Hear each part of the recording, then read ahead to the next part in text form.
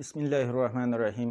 نن زموږ لیکچر د 9th کلاس د فزیکس لپاره دی او نن به موږ ټاپک کوو ویریشن اف جی وذ الټیټیوډ.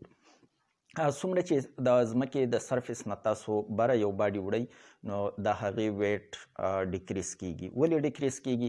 ویټ زموږ څه بل څیز نه دی بلکې ګریویټیشنل فورس دی د ارت او د هغه باډي ترمنځ.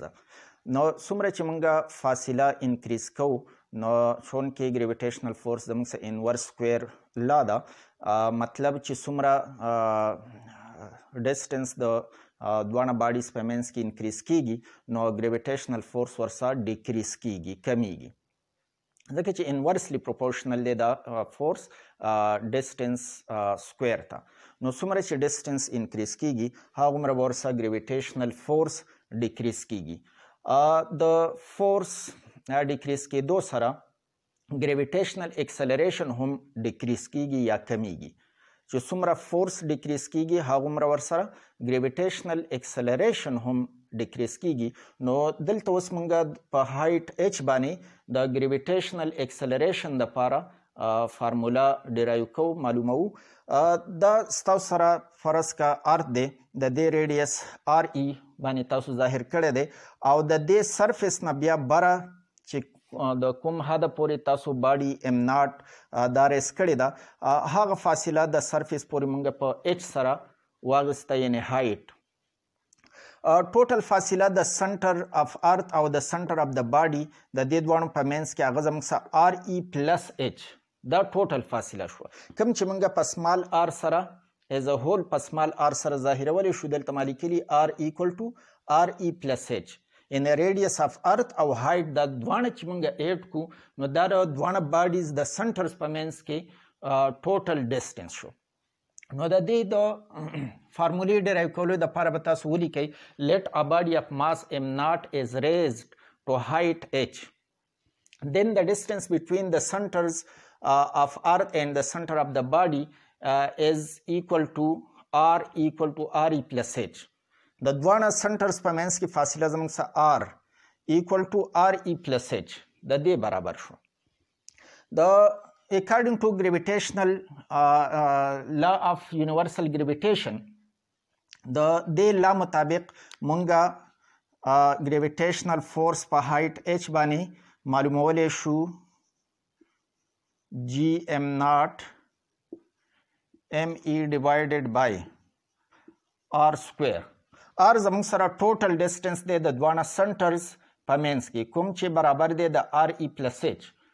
نو دوباره بیا د آر په ځای باندې موږ لیکلی شو آر ای پلس اچ هول سکویر، ځکه چې ډسټنس اوس زموږ سره انکریز شو نو آر ای پلس اچ د سمال آر په ځای به زه آر ای پلس اچ ټوټل ډسټنس یا په سمال آر سره موږ ظاهرو یا دلته آر ای پلس اچ دواړه چې موږ ایډ کو نو دا هم زموږ سره د دې سمال آر برابر دی. دا ګریویټیشنل فورس زموږ سره د ویټ برابري. نو په هایټ اچ باندې چې کوم ویټ دی هغه ویټ به زموږ سره د ام ناټ جی برابري. نو ام ناټ جی ویټ او دا جی ام ناټ ام ای ډیوایډډ بای دلته به د آر په ځای زه اوس آر ای پلس اچ دا فاصله ده او هول سکویر به شي. دلته ام ناټ او ام ناټ د دواړه سایډونو نه تاسو کټ کوئ خو د دې جی سره به دلته ولیکئ اچ. مطلب د دې دا دی چې ګریویټیشنل اکسلریشن ایټ هایټ اچ چې کله په آن د سرفیس اف ارت نو بیا ورسره موږ دلته څه نه لیکو، یا ورسره صرف ناټ ولیکو جی ناټ. جی ناټ مطلب دی چې د ځمکې د سرفیس باندې چې کوم د جی ویلیو ده چې هغه زموږ سره 9.8 ده، خو چې څومره موږ بره ځو نو د دې جی ویلیو بیا ډیکریز کیږي، کمیږي. نو ایټ هایټ اچ دپاره ورسره ما دلته سمال اچ ولیکو. اوس زما سره د هایټ اچ باندې د ګریویټیشنل اکسلریشن دپاره ایکویشن جوړ شو جی ام ای ډیوایډډ بای آر ای پلس اچ هول سکویر. د دې نه هم تاسو په هایټ اچ باندې د یو باډي ګریویټیشنل اکسلریشن معلومولی شي.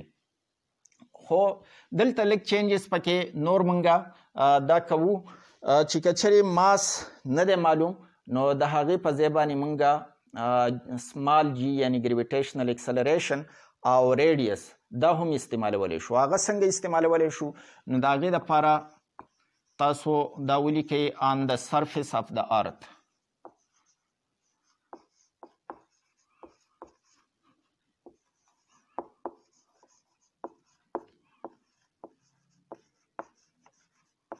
د surface of the earth باندې ستاسو سره ګریویټیشنل فورس F برابر دی د G M naught ME divided by RE square مخکې موږ د ماس اف ارث والا ټاپک چې کوم کړی دی په هغې کې موږ دا ایکویشن لیکلی و.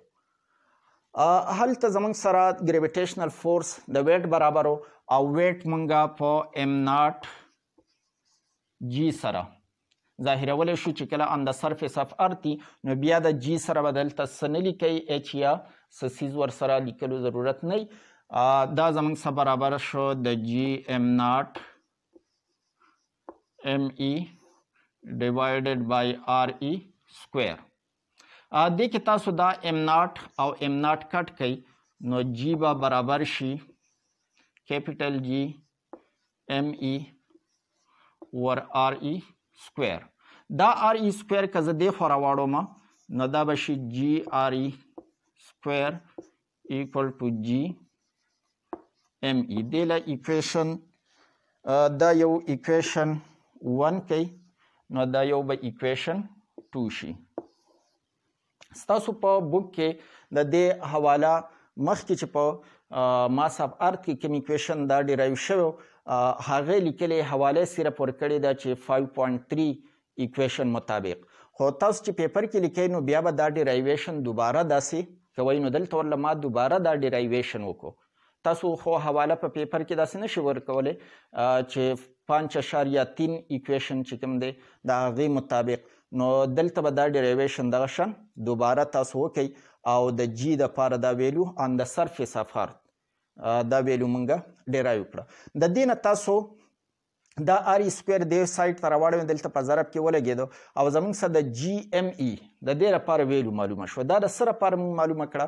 دا د دې لپاره چې دلته د دې جی ام ای په ځای باندې زه دا ویلو پوټ کړم. نو اوس به دا ولیکئ پوټینګ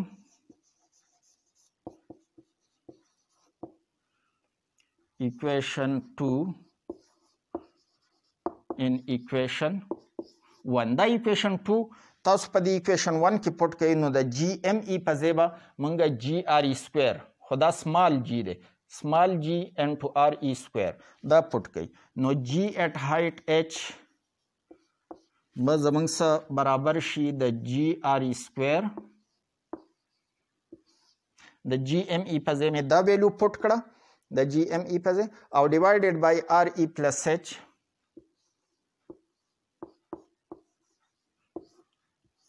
هول سکویر. نو په دې ایکویشن سره هم تاسو د ګریویټیشنل اکسلریشن ویلو په هایټ ایچ باندې معلومولی شئ او په دې ایکویشن سره هم معلومولی شئ. خو که فرض کا د یو پلینټ یا د یو سټار ماس نه دی معلوم نو بیا دویمه فارموله زموږ سره داسې ده چې د هغې ریډیس معلومي ګریویټیشنل اکسلریشن معلومي نو په دې فارموله موږ د ګریویټیشنل اکسلریشن ویلو معلومولی شو. نو په دې کې چې تاسو ویلوز پټ کئ د جی ویلو 9.8 به پټ کئ د ریډیس اف ارث چې هغه زموږ سره 6.4 انټو 10 پاور 6 دی میټر دغه به پټ کئ سکویر به کئ بیا د آر ای ویلو به پټ کئ او څومره هایټ پورې چې تاسو باډي ریس کړې ده په کم هایټ باندې چې تاسو د ګریویټیشنل اکسلریشن ویلو معلومول غواړئ هغه هایټ ویلو به تاسو پټ کئ دا دواړه به 8 شي د هغې نه پس به د دې سکویر واغستی شي. نو د دې کلکولیشن چې تاسو وکئ نو په هغه هایټ باندې د ګریویټیشنل اکسلریشن ویلو به ستاسو سره معلومه شي. دلته تاسو وینئ چې ګریویټیشنل اکسلریشن دا زموږ سره آر ای پلس ایچ یا ایچ ته په انورس پروپورشن کې دی. نو څومره چې هایټ سیوا کیږي نو هغومره ورسره ګریویټیشنل اکسلریشن کمیږي ډیکریس کیږي. دا ویلیو انکریز کول نو دا به ډیکریز کیږي ځکه چې په انورس پروپورشن کې دي. نن دپاره دا پوره ده. ویډیوز لازما لایک کوئ او چینل پښتو ټیوټر سبسکرایب کړئ. تھینکس الاټ.